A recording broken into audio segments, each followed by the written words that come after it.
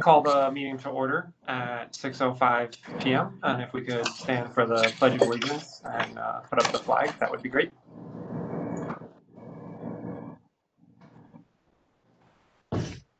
I pledge allegiance to the flag of the United States of America and to the republic for which it stands, one nation, under God, indivisible, with liberty and justice for all.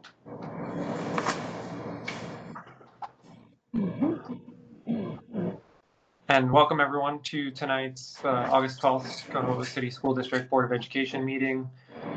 If you have any questions or comments, you can email them to boecomment@cohoes.org. And I'll turn this over to roll call. Mrs. Giller? Excused. Mr. Pascal? Here shortly. Mr. Jackson? Here. Mrs. Dion? Here. Mrs. Carey? Here. Mr. Annaly? Also will be here shortly.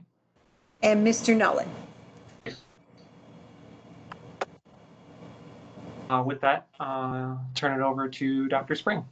For the record, Mr. Pascal has joined us. Oh, perfect. Welcome, everyone, and thank everyone for joining us this evening. I know it's a warm night, and we appreciate you spending your evening with us, so thank you. So the District Code of Conduct, you may recall that last summer we had a major revision of our code. We had separate building codes and we did join them into one.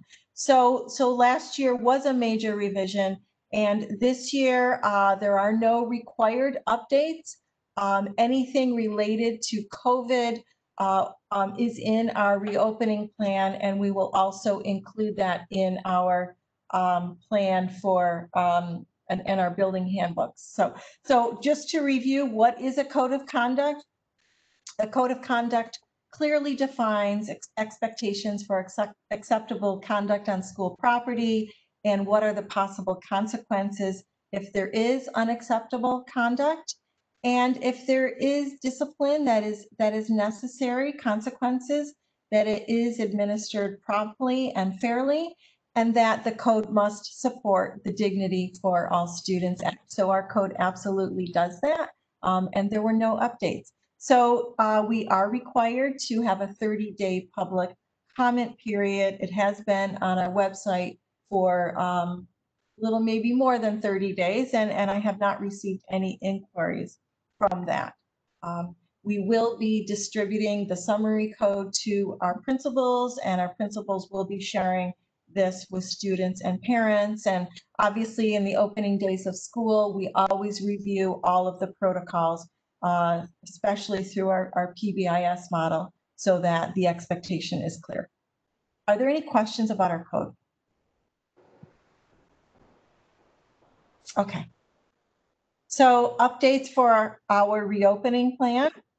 So everybody is aware that Governor Cuomo has given us the green light, the permission to reopen as infection rates are below the New York State Department of Health threshold.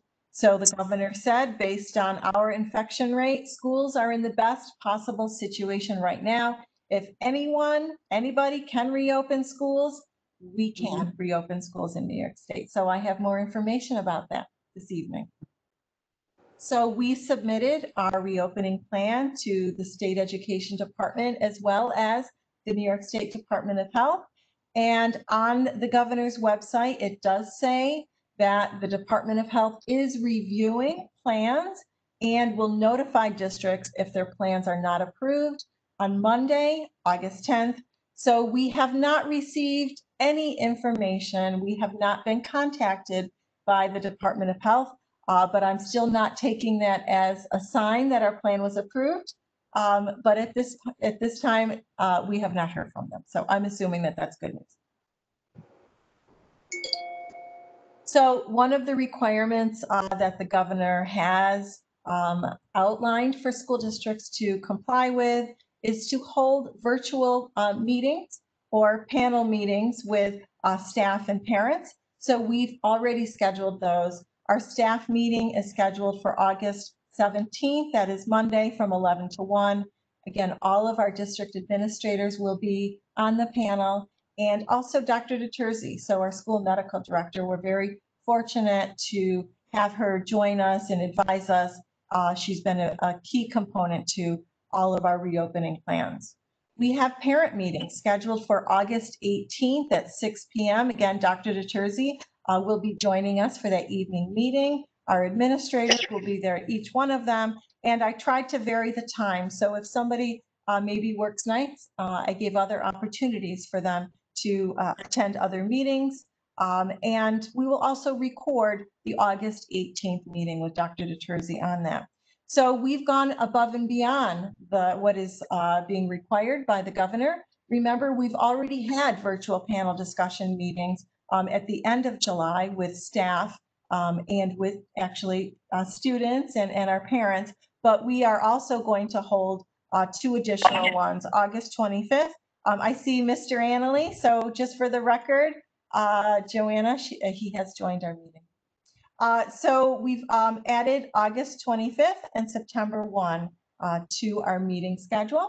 We are also developing frequently asked questions, FAQs, which we will be sharing with staff and parents on Friday, and then they will be posted on our website. So we've had a lot of questions with our feedback at cohoes.org. We continue to get questions. We continue to answer them, but I also think that an FAQ on our website will be very helpful.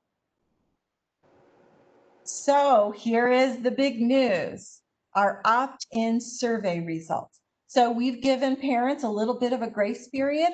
So this week, parents have contacted our principals and said, you know what, I would really like to be considered and sign up my kids for the opt-in for the virtual learning. So we've allowed that. And at the same time, we've gotten some parents who have said, you know what, upon further consideration, we would prefer to have our kids in the in-person or hybrid model.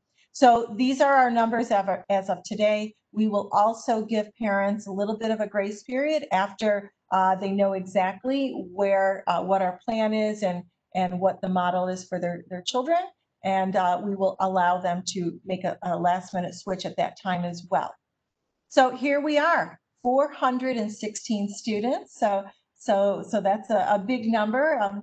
And you can see that it was very popular, I think the most at the middle school, but also if you look elementary wide, definitely, the numbers are pretty significant there. Also, we have students with IEPs who have also decided to attend virtually. So what does it look like? So high school. So high school, as you know, will be on an every other day model. We have the blue team, they'll be in on one day, and the gold team will be in on another day. So what we've been able to do is just model our virtual instruction to be very similar to that same schedule. So our virtual students will have period by period schedules. They'll be one day synchronous, which is live. They'll be with a teacher. And then the next day they will be asynchronous. They'll be recorded or posted lessons.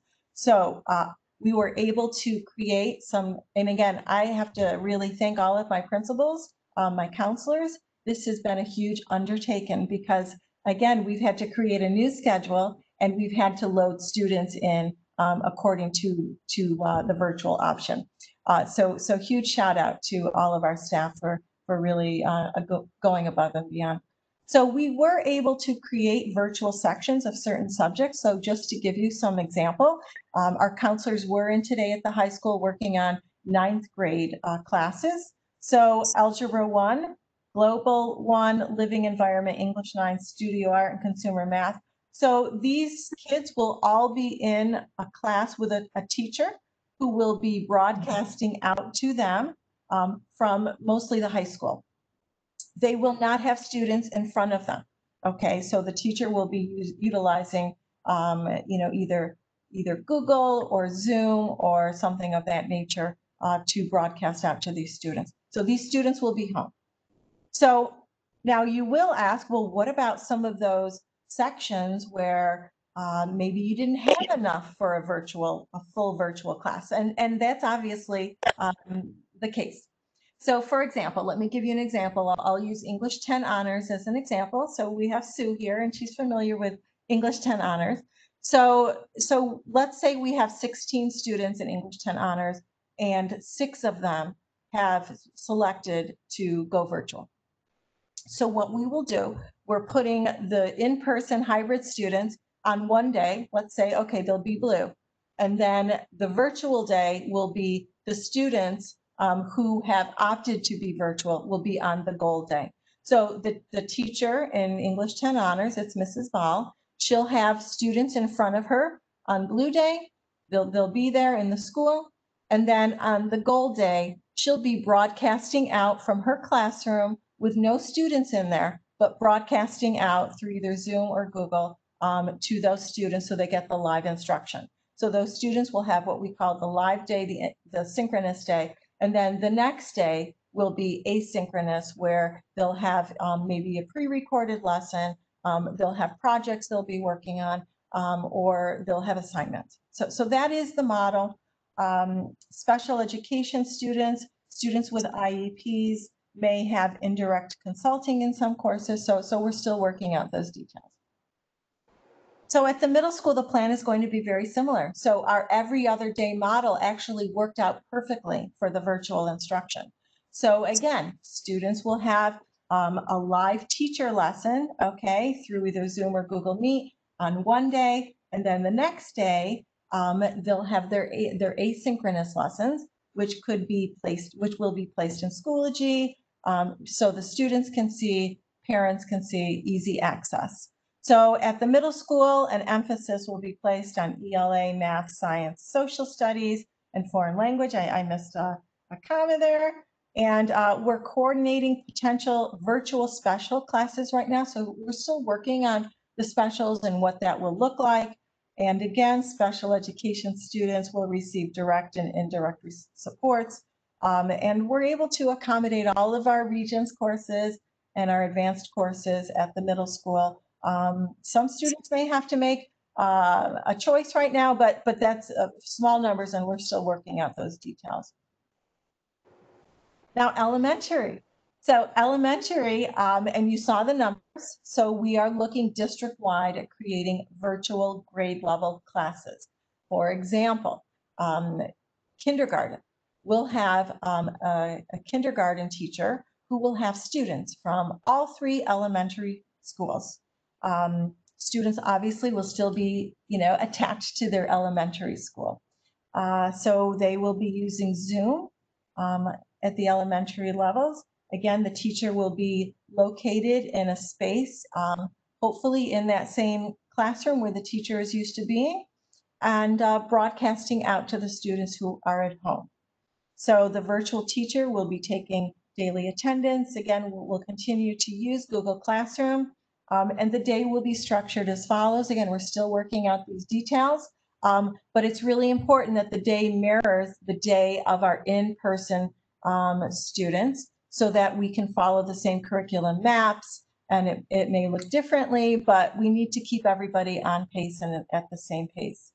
So 2 hours of ELA, an hour of math, and then we'll be dividing up the hour and 45 minutes between, blocks of time. So 1 week it could be social studies, could be science.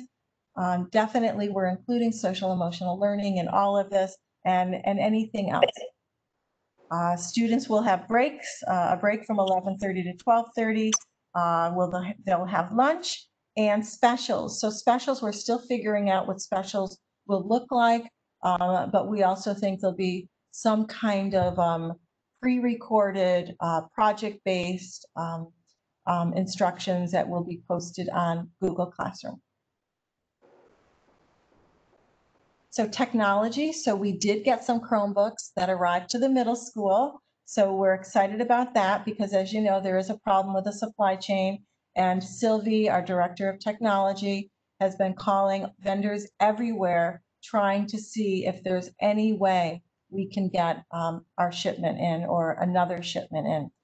So that's proving to be difficult, not just for us, but for, I think, almost every single school district in the country. So, but we were able to get a middle school shipment. We ordered 60 for the middle school. We got 58 in on Friday. So we're excited. So hopefully they'll keep coming. We are sending out a Parent Square survey this evening. Actually, I recorded my voice, so parents may think I'm doing two things at once. So we are trying to determine how many devices there are in the home. What about access to home internet? So we are updating our technology access survey. So it's being sent out tonight and it will close next Friday. So we're giving parents a little bit more than a week to answer those questions, and we'll fill one out by child in the district so that we can assess their needs. Kajit, so Kajit is offering something special for New York State at a special rate. So we did place an order through BOCES for MiFi hotspots for our homeless students. So hopefully we'll be able to order more, but we were able to order 24. BOCES and Spectrum are forming a partnership to offer home internet. So that's new, and I will keep you updated on what this will look like. Another low-cost option brokered by BOCES. So that's an interesting option right there. And Chromebook distribution day for our virtual students will be scheduled prior to the first day of school. So our policy hasn't changed. It will still be one limit per family. Only because we won't have enough Chromebooks for in-person instruction and for virtual instruction unless we do provide some limitations, especially since our order has not been fully received at this time. So I do have some health and safety updates to report.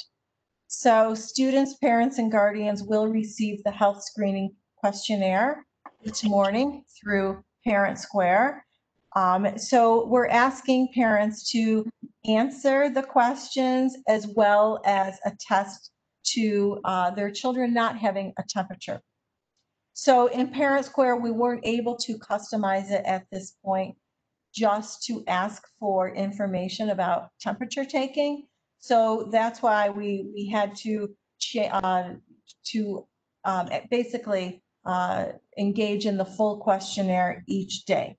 But what we are doing is that we are looking to purchase self-service thermal scanners, which can effectively and efficiently take temperatures faster and more with non-contact. So Sylvie, so we had a demonstration, Sylvie, Stacy and I, and we think it will be a definitely much needed solution to try to logistically handle the students whose parents don't take a temperature. And what we're hoping is that we can morph into this being the, the sole instrument and method instead of sending out, relying on parents to respond about the temperature. So that is something we're working on, and we're hoping we can have it in place in the beginning of the school year. But in the meantime, we'll still continue to push out the notifications through Parent Square. So mask breaks, I know that was a big topic at our last meeting, and our principals are continuing to work with our teachers as well as Dr. DeTerzi on what will be our protocols during the school day. So I would like to turn it over to Stacy Mackey. So just a quick update on the CARES Act. I just want to start off that the CARES Act funding is not new funding, not new money. So during the budget process, you might recall the last state aid run included a pandemic adjustment, and then it also included a federal CARES restoration line item. So the pandemic adjustment was for $598,000, and the restoration was for that same dollar amount. So these allocations were already included in the revenue budget. So please, if you take anything away from the next two slides, it's that this is not new money. So there's two different forms of funding. We do have to apply for it. We do have to submit an FS-10. Initially, these were due August 15th. We just received word just before 4 o'clock today that deadline has been extended to August 31st. So we do have the draft FS10s prepared, and the plan was to draft the application tomorrow. So we're going to go ahead and move forward with that. So we're in very good shape. So the ESSER allocation, what is it? So it's Elementary and Secondary School Emergency Relief Fund, and this is actually awarded by the U.S. Education Department, and it's for the purpose of to address COVID, the impact of COVID for schools. And only schools that received Title I Part A subgrants in the 1920 school year are eligible for this allocation. So our allocation is just over $514,000.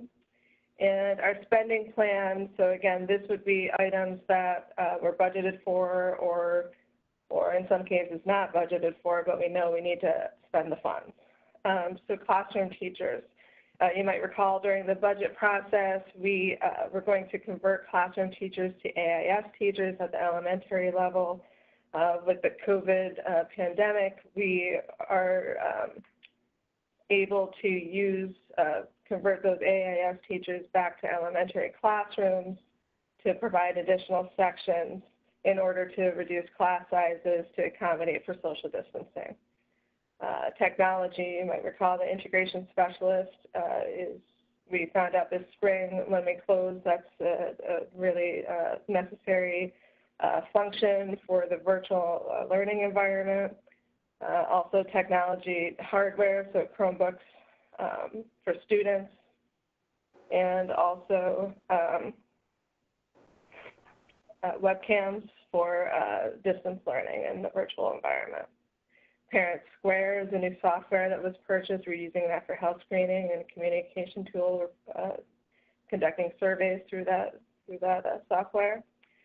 We had some summer learning, some additional expenditures that we hadn't planned for. This is supplemental tutoring required for some 12th graders that needed to meet the graduation requirements under the current environment. Also, our guidance department requires additional days to modify the scheduling in order to accommodate remote learning opportunities.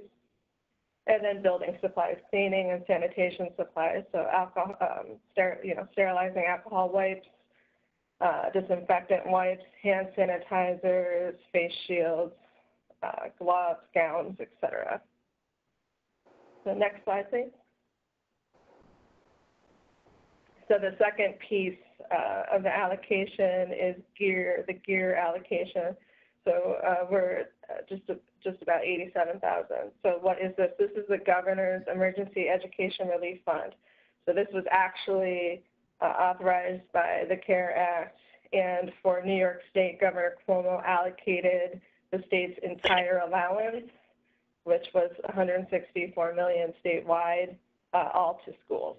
So our spending plan for this allocation, you might recall, I think maybe in June, we accepted a donation of wireless devices. We're going to use those externally on the buildings for community use. So this would be allocated for the installation of those wireless access points, and then also hardware and software purchases for technology, specifically Chromebooks for students, and for, we had to add some additional instructional space, so interactive boards for those new teaching spaces. And then, as you may recall, we haven't received our pre-K allocations yet, so we will have a local share of pre-K expenses to be determined. We've earmarked it for a portion of the nurse's salary at this time. So we're not sure what the pre-K allocation is going to be for the year, but we do suspect that there will be some local share that was not planned. Are there any questions regarding the CARES Act or the two different allocation funds?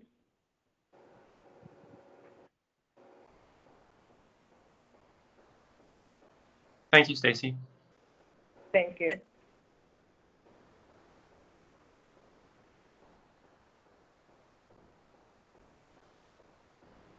Any other questions from the board on any other part of the presentation?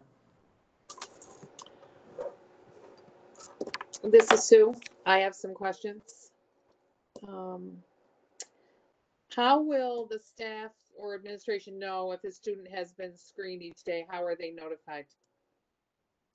So we do have the screening process where we will be able to get the information from Parent Square, but it is cumbersome. That's why we are looking to order the thermal scanners, because we do believe that the best scenario is to scan everyone who comes on our campus and is about to enter our buildings. So that is the goal. And so at first it will be a combination. So that's why we'll be using the thermal scanners, also, you know, the hand temperature takers, and then the parent app. So hopefully with that 3 combination, we'll be able to logistically handle this when we start school, and then we will transition solely to using the temperature taking in our buildings. So when the student arrives at school, they enter the school and they're asked if their temperature has been taken at home. Is that how that's? No, we have a list. We'll have a list. A list of Students whose temperatures were not taken, whose parents did not submit a form. okay, all right. So then those, if they didn't submit a form, they'll be screened every day. Correct. They'll get their temperature taken every day. Yep. So we're assuming then that those who did fill out the form have already been screened at home. If a parent attests that the child does not have any COVID-related symptoms and does not have a fever of 100 degrees Fahrenheit or greater, then that is correct. We would not take the child's temperature at school. And the parent attests every day? Well, the parent will attest every day until we can, well, so first of all, we will send the questionnaire. We're required to send it periodically. Right. But we will be sending it every single day, only because Parent Square isn't allowing us to customize the question so that it would only focus on temperature taking. So that's why the parents then must answer all of the questions. Okay, so that's one piece of it. And until we can transition fully to taking temperatures in our buildings at our entrances, we will have to use a combination of both. Okay, so I'm just trying to clarify for myself and others. So when the bell rings in the morning, at or the elementary kids are let in, or the bells ring at the middle school and high school, the kids come into school. They just come in and go right to their classes. No, they don't enter the building and go into their classes if we don't know whether or not they have a temperature. That doesn't happen. So okay, so by first period, the teacher will know if a child is not coming to their class, or so kids aren't going to be allowed in the building if they have a temperature. We'll know that at the entrance. well, that's what I mean. You'll know that before they enter the building. Yes, and they'll be sent to the isolation room. I hate to make it sound like that, but we do have a room that has been designated for students who are exhibiting symptoms of illness, as opposed to students who need to go to the nurse's office for other reasons, like getting meds, or maybe they skinned their knee or something like that. Okay. But so we understand this is cumbersome, which is exactly why we want to do all the temperatures in school. So that's what we're moving to. Okay, But we won't be there completely. I'm sorry. Is the nurse involved in the morning? No, the nurse is there to receive people in case someone is exhibiting symptoms. So we'll have teams, and we will have the nurses train them on how to utilize this equipment to take the temperatures. And for example, I think that at the high school, Principal Tarlow is talking about 3 different entrances. Okay, I know at each one of our buildings there are multiple entrances in the morning, and at each entrance there will be a team of people who are, taking temperatures. Now, I love this new system, because basically you put your hand under it and it automatically takes your temperature. It's quick. So, that's quick. So that's what we are looking to utilize. So are we envisioning a line in the morning waiting? So again, we have to take temperature. Students will have to social distance in the lines. Right. And we do have the handheld. Stacy, can I ask how many do we have for each building of the handheld, infrared ones?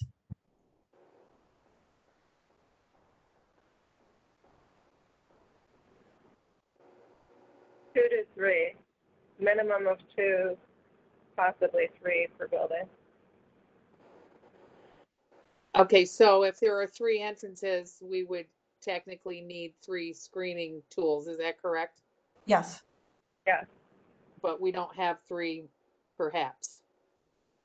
I'm wondering, I just wonder when first period's going to begin. That's all. I know there's a lot to work out. I get that. I just had a lot of questions on how this is Right. going to work. So, And who are the teams? right. So ideally, the handhelds came today. Actually, they were delivered today, and I think we looked at that and we, Stacy, do we have some additional to begin with, or was that our first shipment?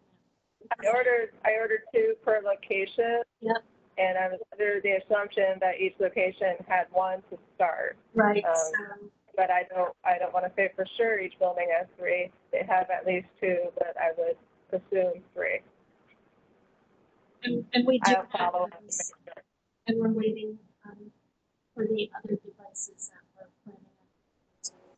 And so who are the teams? Are they like guidance counselor? Who will be doing this? well, I know the principal is working internally, the principals, to identify those teams. Okay, I'm sorry, I just have a lot of questions about it. That's all. Thank you. Hey, this is Pete. Hi, Pete. I just have a couple of questions. The isolation room for anybody that may be exhibiting signs and symptoms. Who will be monitoring that? And do we have the correct PPE for whomever that may be? Yeah, so it will be our school nurses. And Stacy, do you want to talk about, I believe they're getting fitted for an N95 so that they'll have the appropriate PPE to be able to safely attend to students who may be exhibiting symptoms? So they will have a face mask, they will have a face shield, they will have a gown, they will have gloves. If they would like an N95, they have that option. Absolutely, they have them. That's great. Thank you. Just one more question as well. The attestations for when the kids come in the morning. Is there a protocol for if the kids are being dropped off late or being picked up? I mean, are parents going to be allowed into the building? Is somebody going to walk the kids out? And if that protocol exists, has it been made public? So we will have our parent meetings next week, and all of the principals will be talking about, first of all, what is our elementary plan, middle school and high school, and then also specifics such as this. So first of all, we do have decided that parents will not be allowed to enter the building. So we are working on those procedures when students do come late. And we are going to close the survey or the app each morning. But again, we could take a temperature of a child who comes in late as well. So that's not a worry. Thank you very much. This is Mark. There's times that I miss being a school counselor. This is not one of them. I can't imagine. No educator has ever had a summer like this, and I just want to express my appreciation to Dr. Spring and her team. I just can't. I can't imagine how this summer is going. I'm going to mention a couple things that aren't new, but I just want to emphasize and bring them up again. I'm really wondering about these younger elementary school kids, kindergartners, first graders, second graders. We really don't have a way to know how accustomed they are to have a mask on for this duration of time. And I know Rick said kids are resilient, and he's right, they are resilient, but we just don't know how these small children are going to handle this. And again, we don't know how much mask time they've spent. So I know the mask breaks are part of the plan. I wish you all luck with that. But I'm also hoping that we do revisit this sooner rather than later, because we're going to learn a lot. We're going to learn a lot that first week or so.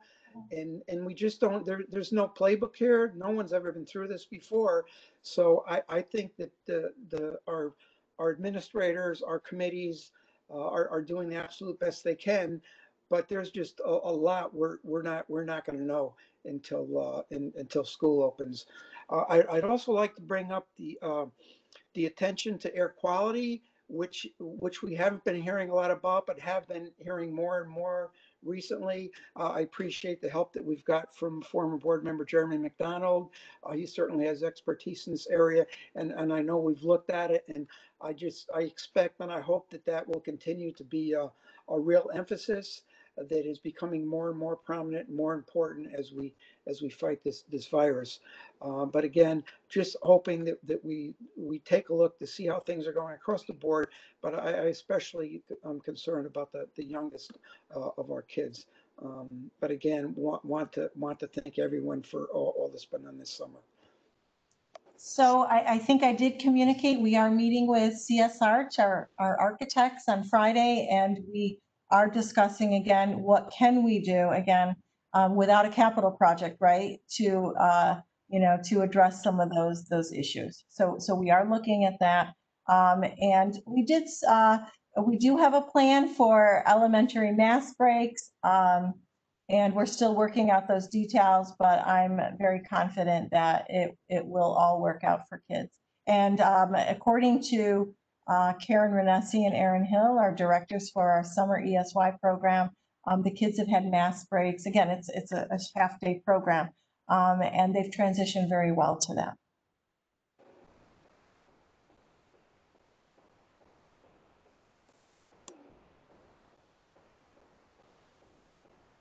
Any other questions from board members for anything on the agenda or from the presentations? Hi, this is Pete. It's not necessarily a question. I just want to publicly state that my appreciation for all the teachers and the staff that have been on these various committees that are getting these protocols together and trying to hash out the details in a very short space of time. So thank you.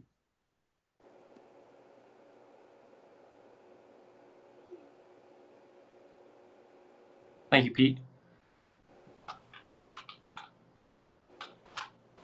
With that, I know that as far as comments on the agenda, I wanted to thank Stewart's for their fairly substantial donation to the district for art supplies.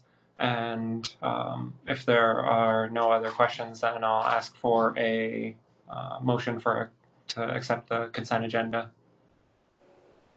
I'll make the motion. I'll second.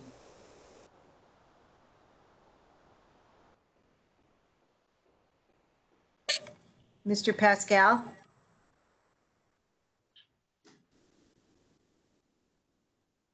Yes.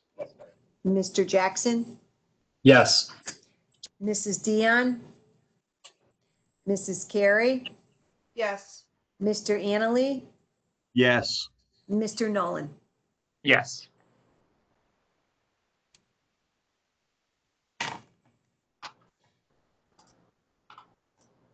I haven't I was just checking, I haven't received any public comments for this evening. If there are any other comments for anything at all outside of the agenda or anything, I know that we have started talking about having our next meeting at the end of the month, perhaps in person, at least as far as those that are on the board and on our admin team. But we'll keep folks comprised of what that will look like as we move forward. But that is the direction we're moving in at the moment.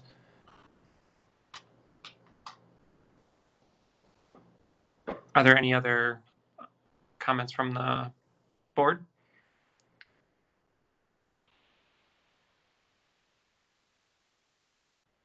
Okay. With that, our next meeting is August 26th. And as I mentioned, that'll still be, the plan is for that to still be live streamed from the public participation perspective, but the board itself may convene together. We're still working on that. And as everyone knows, things change pretty regularly, but that's the current plan. And with that being said, we can, I'll ask for, we can close out the meeting at 6:45. Wait a minute, we can't have a 45-minute meeting. That's just, that's not us. Somebody mute Mark. I would like to just echo what was stated by Pete and others about the dedication from our staff and everyone involved. It's, you know, it's unprecedented times, and everyone's learning as we go, and we're doing what we can with what we have. And I really admire everyone, you know, putting the effort that they have been, going above and beyond to make this as the best experience as possible while maintaining everyone's safety, which is of paramount importance.